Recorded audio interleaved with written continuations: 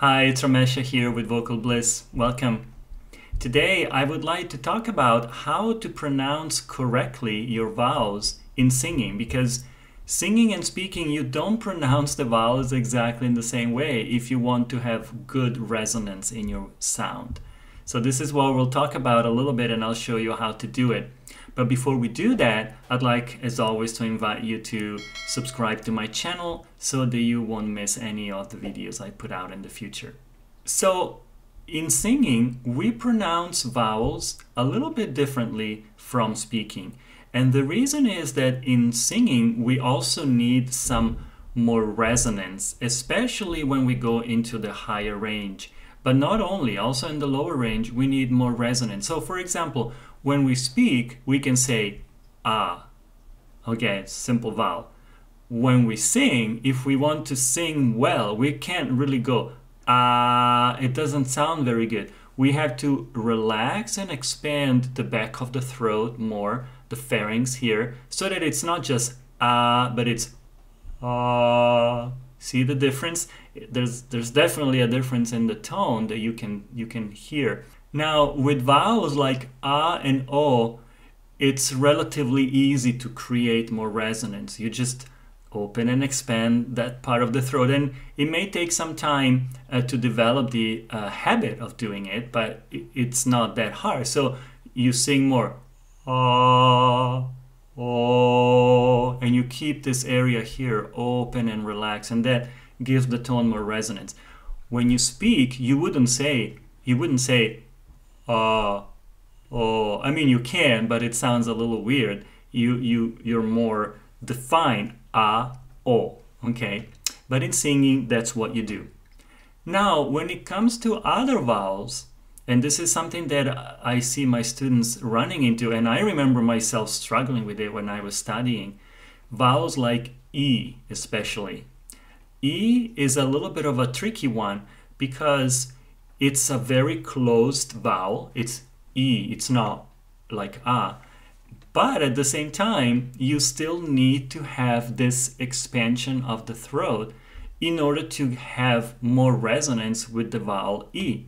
So when you sing, if you say E and sing E, it doesn't really sound very good. You have to have more resonance and make it more E instead of E. See, the back of the throat is more open.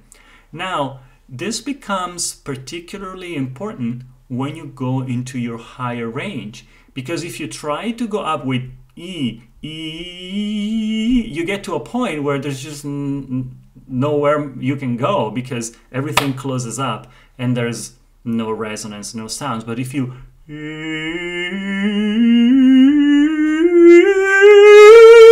it's all open and relaxed, but it has resonance and you're able to go up there without any problem. Now, how do you say the vowel E for singing? This is a very interesting one, and I want to guide you through how you get to the pronunciation of the vowel E correctly for singing. So follow what I do. So open your mouth and sing ah. Ah.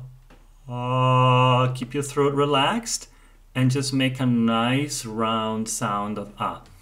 Now, without closing your mouth at all from singing ah, all you have to do is lift a little bit the back of your tongue. So from ah, and then try to say E in that position. So ah, E. See how you're just lifting the back of the tongue and you're saying E. Now, lifting the back of the tongue is what needs to happen for you to say E. If you pay attention to what happens in your mouth, when you say E, the back of your tongue is probably even touching the roof of your mouth. Now, with your mouth open, that won't happen. It won't touch it, but the back of the tongue still has to lift up a little bit, and so that you can say the sound E. So let's do it again together. So open your mouth, say ah, and then lift the back of the tongue. So if you're singing it, it sounds nice because it's round. If you say it, it sounds a little weird and it feels weird in your mouth. But that's the position that you have to get used to in order to sing E in a way that works. Because like I showed you, if you go up, you know, you can sing even higher notes and the sound still is still the same sound. It doesn't change into something else. But if you go E, it doesn't really work. There's not enough space for the sound to be resonant. So this is what happens for the vowel E.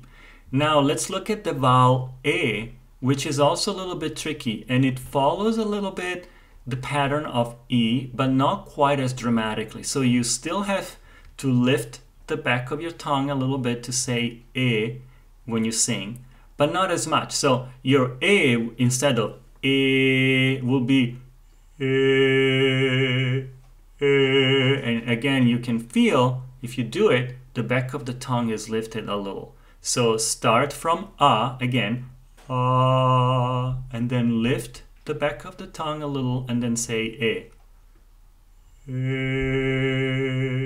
So this is a little easier than E. Still a little, feels a little odd and different, definitely different from speaking, but that works a little bit better and it's a little easier. In my experience teaching, E and A tend to be the hardest vowels for students to learn, especially when they start to go into their head voice. And so this is why I'm teaching you this, so that you can prepare that transition going into the higher notes by singing already the vowels in a slightly different way, and that will help the process of figuring out how to access your head voice. U is a little bit different still, but it's not quite as complicated. It involves mainly your lips because you have to close your lips a little to say U, but inside it's open just like O. U. The only difference is really the position of your lips. So it's not that dramatically different. To finish it up, I want to go through all the different vowels, and I'm going to say them in the way you speak them, and then I'm going to say them in the way you sing them so that you can hear the difference. So let's start with E. So you say it E, but you sing it E. And then E, you say E, but you sing E. And then A, you say A, but you sing A.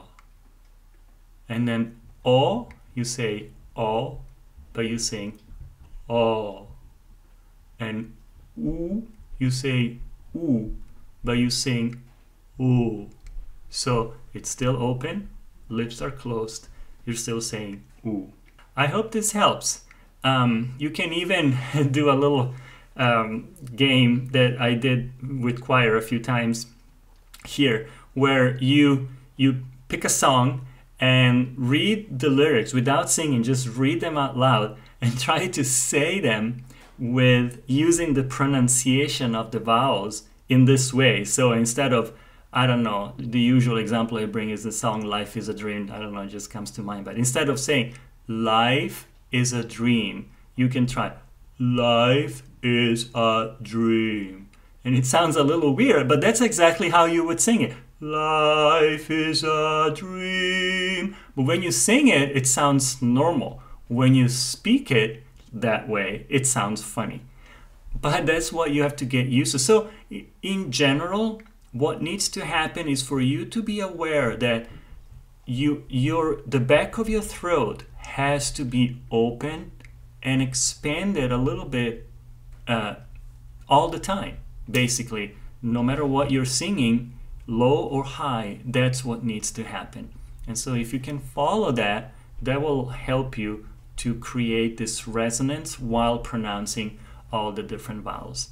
I hope this was helpful, and if you like this video, please consider giving it a thumbs up and consider also subscribing to my channel. And thank you so much for watching. I will see you in the next video. Bye bye.